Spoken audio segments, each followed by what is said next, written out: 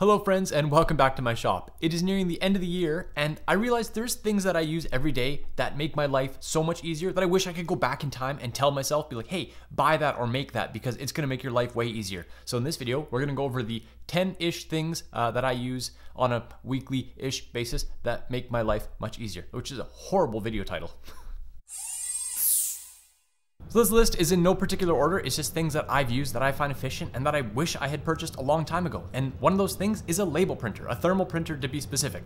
I do a lot of shipping of packages, and in the past I'd always just run labels through an inkjet printer and then like cut them and peeled them out and extracted the information from PDF. It's just so annoying. Just being able to save 20 seconds per order and just hit print and it comes out of the machine. I should have done this a long time ago. And I was always put off because they're like, $300-400 for a good one, or at least in my country. So I bought an off-brand one. I should have probably bought a nice one because the off-brand one is honestly more work than it needs to be, but it is also light years better than what I was doing in the past. So if you sell product, that's a really important thing to do. It'll make your life better. Another thing that I use way more often than I thought I would is my CO2 laser cutter, and I realize that's a pretty big tool. It's like probably almost in like the mill and lathe kind of category where it's not something you're just gonna pick up on a whim. But if you do any kind of shipping or want to make your products pretty, a laser cutter is just so nice because it is very easy to work with. It's basically like a printer, except you can cut stuff with it. I use it to cut shipping foam. I use it to cut masking materials. I use it to cut internal stuff for my shop all the time. Yeah, I use the bejesus out of that laser cutter. If it ever blows up on me, I will buy a very nice version because I'm constantly using it. And yeah, I couldn't do what I do without it. I mean, I technically could with knives and stuff like that, and cutting and finagling. It wouldn't look as pretty, and it wouldn't be as fast, and it wouldn't be as efficient, and I would have to charge more. So yeah, CO2 laser cutter is huge on my list. I use that thing way more than I thought I would.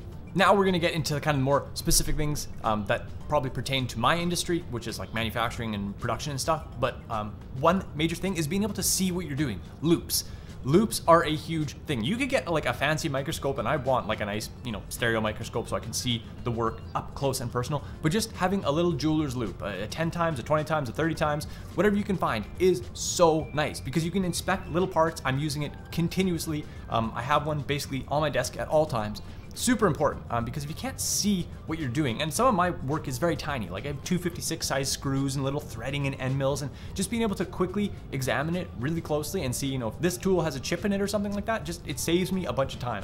That's another tool that I am surprised how much I am reaching for it, and I should honestly have more of them because I have one nice loop and I'm constantly walking around the shop trying to find it, so I should either put it in my coat pocket or something. Anyways, they're very useful. Get some. Another thing that might be specific to kind of my industry is calipers, being able to accurately measure what I'm working with. And you can have a nice set of calipers for, your final measuring or, bringing into finished tolerances, but having a bunch of cheap calipers is really helpful because 9 times out of 10, I'm just like chopping up raw stock and I want to get it close, plus minus whatever.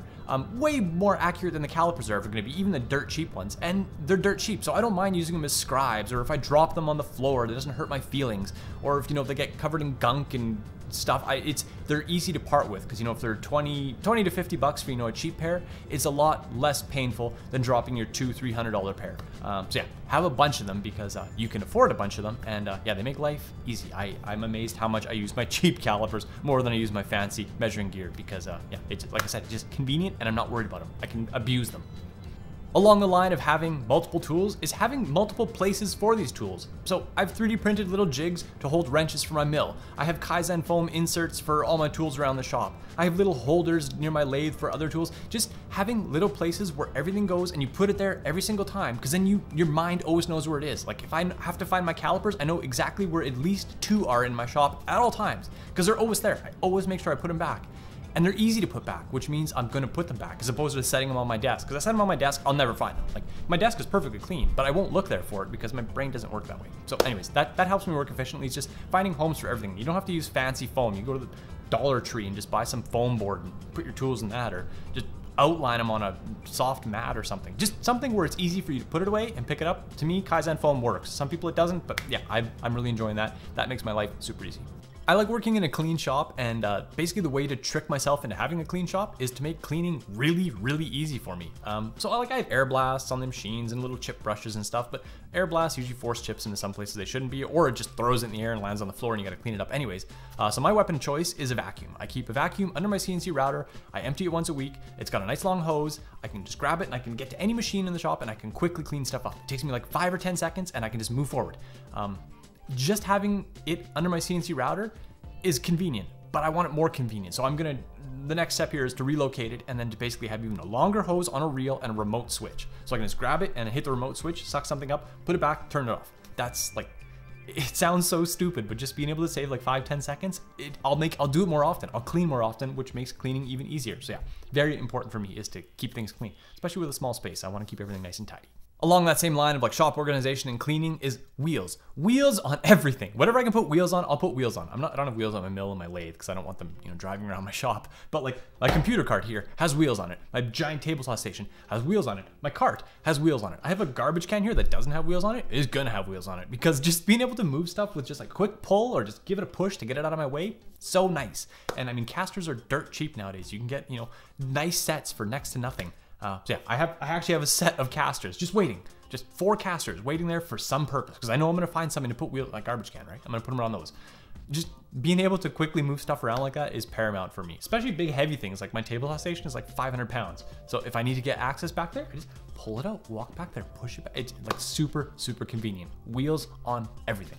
It's weird how much of my stuff is actually just devoted to organization and whatnot. But another tool that I absolutely love is a label printer. I use a label printer way more than I thought I would. I resisted buying one forever because they're not exactly cheap. This one was actually on my Christmas list like last year. It's a nice fancy one. It's got a lithium battery, it's rechargeable. You pop labels into it and you can print labels. I like that because I can print nice, clean, concise labels that are easy to read. I can stick them on, I have a bunch of chemical tubs, I stick them on that, I stick them on jars of cleaners, just everything, anything that I've used, all my pens, I have them all in batch numbers, I have like 1 to 24 or whatever, and I have all these little bins. I print labels for those because then I have like a little shop like tracking. I can track every part that I make and keep like parts together. So yeah, you could definitely do it with a piece of tape and a Sharpie. I like the neatness of a machine printed label, and it pleases my brain, and just every time I look at it, I'm like, I'm happy. So yeah, I resisted buying one for so long. I don't know why I did. Even a cheap one, like the little ones that punch, dent the material and stick it on, that would have been way useful as well. So a label printer changes lives. I'm very happy with it. Another thing that I find super useful is a place to store all my small parts, all my lathe tooling, mill tooling, basically just every little itty bitty tiny part, having a nice area for them to go. I actually built my own storage boxes based off Alexander Chappell's design. Well, it's not based off, it's actually his design. I bought his plans. I'll link it up here. And I built a bunch of these cases. I built 8 of these cases, and they all have 3D printed boxes. There's hundreds and hundreds of boxes I have now. And I devoted one to my mill, one to my lathe, one to every pen style I own. So if I have to buy tools from my mill, I just open the box, and I have little foam cutouts where I keep my tools. So if I have my chamfer tool in there, I have 3 holes. So I have a chamfer tool that's, brand new. I have one that's in use, and I have a spare, or something like that. Yeah, just example. But if I open it and I see one of the slots is empty, I know I have to order one. And it's one thing off my mind. I even get crazy and I'll put like the part number and the like where I bought it from right in that little box. So when I have to order, I just grab the little thing out and you're like, oh, I ordered it from here and this is the part number. And it's one less thing to think about. It's really important for me. I really enjoy that. And it keeps everything nice and neat. Once again, and neat and out of sight and like out of the air, and it doesn't get dust on it, and I can just grab a bin. Yeah, I'm a big fan. I'm a big fan of organization, if you can't tell by this video. Another thing that kind of deserves honorable mention would be 3D printers. I don't use 3D printers as much as some people, but I use them a ton for just 3D printing jigs to hold something in the shop or to organize something. And in that aspect of it, they're perfect because I can design it and I just put it on there and I can walk away. I don't have to machine it. I don't have to think about it. It 9 times out of 10 produces what I want, and they're cheap enough nowadays where almost anybody can afford a 3D printer. I mean, you mow enough lawns, you can buy a 3D printer nowadays. And yeah, like I use mine for those storage bins. That's paramount. I've printed hundreds of boxes on my printers. But yeah, just having a little stupid niche need, like, hey, I have to hold this part exactly like this, but it doesn't have to be precision. I don't have to machine the part, just something to hold it. That's where my 3D printer comes in. And yeah, they're super useful for that. I use them for cleaning jigs, like part drying jigs. They get used all kinds for that. I print a lot of it out of ABS nowadays, or PETG, just because it's high temperature stuff. But yeah, they're useful for that. I also use it for knickknacks, but that's where I use mine. It's just for printing, storage, and organization stuff. Sometimes I buy a tool because I have a specific need for it and I know it'll solve it. And this tool is exactly that. It's a little rotary tool. So I had a Dremel for the longest time and I never used it because they're like hurricanes, are super loud. I don't find them ultra precise. They're really woggly. They're not comfortable and fun to use. This thing, however, is fairly quiet.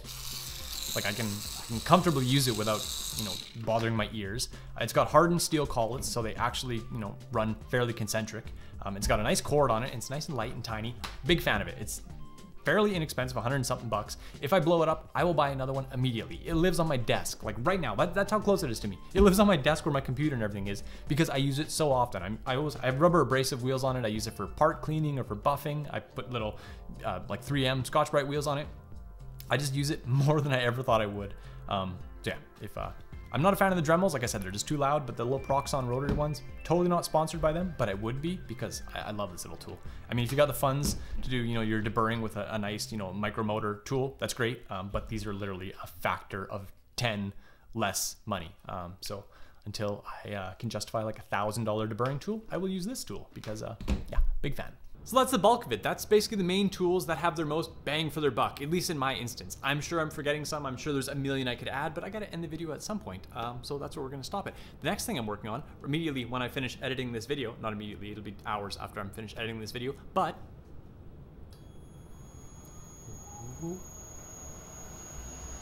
oh, the hard hinge works. The hard hinge is spinning. I have the ClearPath servo motors. I have the Mesa interface cards, Raspberry Pi for the cards, power supplies, basically everything to make this thing go. And that's next on my list is I'm working on this thing until it is moving because there's snow on the ground and this isn't running yet. So I haven't quite met my goal, but I've also been building a bushel of stuff.